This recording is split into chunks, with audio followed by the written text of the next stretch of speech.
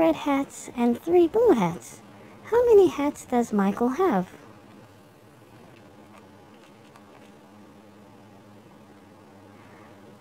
So Michael has 2 red hats and 3 blue hats. How many hats does Michael have? So he has 2 red hats and he has 3 blue hats. So Michael has 2 red hats and 3 blue hats.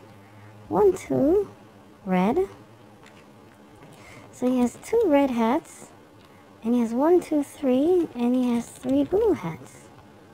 How many hats does Michael have? 1, 2, 3, 4, 5. So Michael has 5 hats.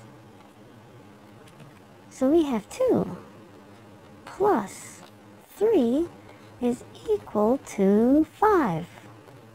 1, 2, 3, 4, 5. 2 plus 3 is equal to 5.